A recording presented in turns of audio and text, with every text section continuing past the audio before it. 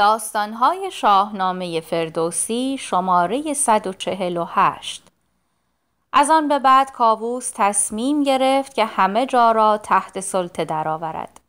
از ایران تا توران و چین و از آنجا تا مکران هر کس پذیرفت که خراج گزار او باشد با او کاری نداشت و بدین ترتیب به بربر رسید.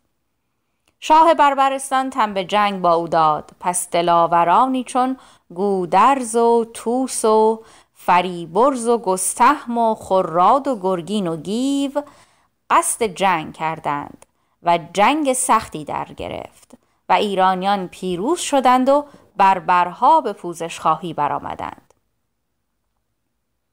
کاووس آنها را بخشید و به سوی کوه قاف و باختر آمد و آنها همه او را پذیرفتند و به خراج او تن دادند.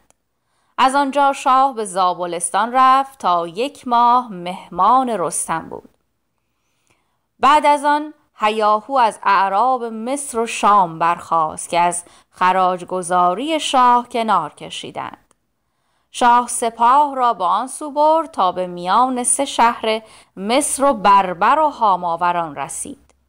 جنگ سختی در گرفت و پهلوانانی چون بهرام و گرگین و توس و کشواد و گودرز و گیو و شیدوس و فرهاد همگی به نبرد برخاستند و بالاخره لشکر آن 3 شاه شکست خورد.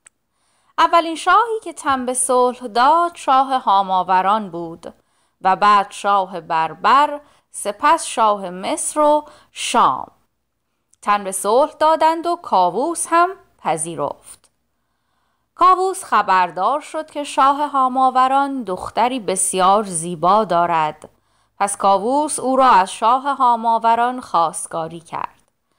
شاه هاماوران ناراحت شد و در دل گفت اگرچه او شاه است اما من در جهان همین 1 دختر را دارم. اگر فرستاده شاه را رد کنم توان هماوردی با او را ندارم و اگر دخترم را بدهم دلم راضی نمی شود. اما در نهایت مجبور شد که بپذیرد. پس دخترش سودابه را نزد خود خواند و ماجرا را گفت و نظرش را پرسید. سودابه گفت اگر چاره‌ای نداری باید این کار را کرد. او کم کسی نیست و شاه جهان است. پس چرا باید ناراحت بود؟ شاه هاماوران که نظر مثبت سودابه را دید با وصلت موافقت کرد ولی در دل ناراحت بود. پس از 1 هفته فرستاده‌ای نزد شاه فرستاد که اگر شاه دوست دارد مهمان ما شود. او می‌خواست با این نیرنگ هم شهر و هم دخترش را نجات دهد. اما سودابه پی به مقصود او برد و به کاووس گفت این دعوت را مپذیر که نیرنگ است. اما کاووس کسی از آنها را مرد نمی‌دانست. پس با دلیرانش به سوی مهمانی شاه هاماوران رفت. شهری بود به نام شاهه که آنجا را برای پذیرایی کاووس آذین بسته بودند.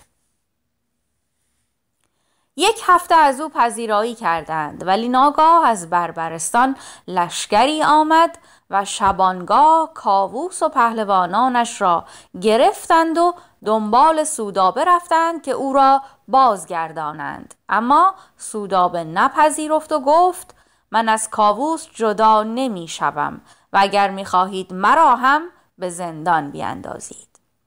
شاه هاماوران خشمگین شد و او را هم به زندان نزد شوهرش بردند.